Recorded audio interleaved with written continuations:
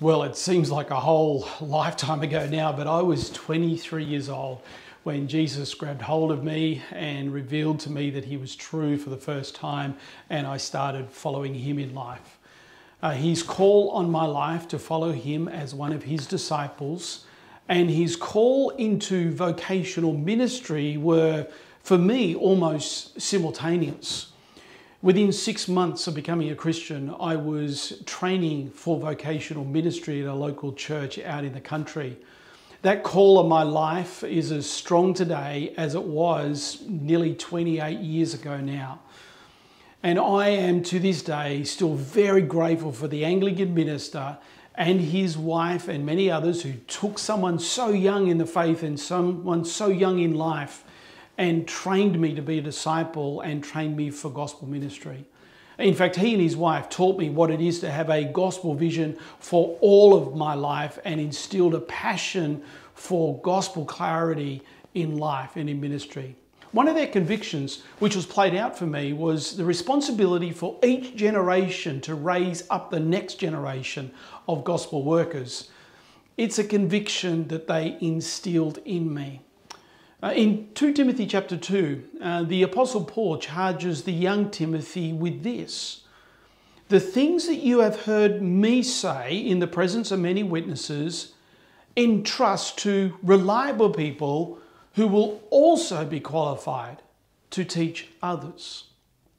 Don't know if you noticed it, but there are 4 generations of passing on gospel legacy in that brief statement.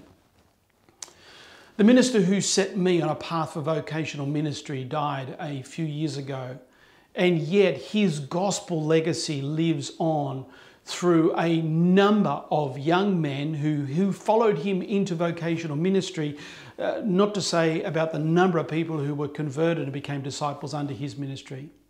It sort of feels a little bit odd for me to feel that the tables are now turned and Ash and James are around the age when I first started following Jesus. And frankly, both of them are just streaks ahead of where I was at their age.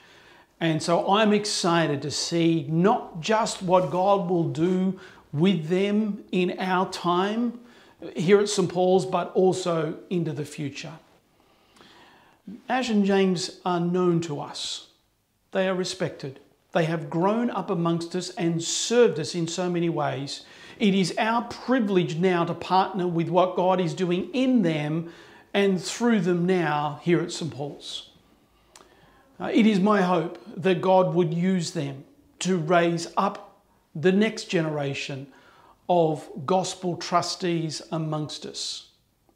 But in partnering with them now, we also partner in whatever work God calls them to do into the future, as the people in Narrabri did with me 28 years ago. We are seeking to raise $65,000 by the end of March. Now, so far, we have around 10% of that in order to invest in Ash and James and gospel ministry. Now, it is a project that you want to invest in for your eternal joy.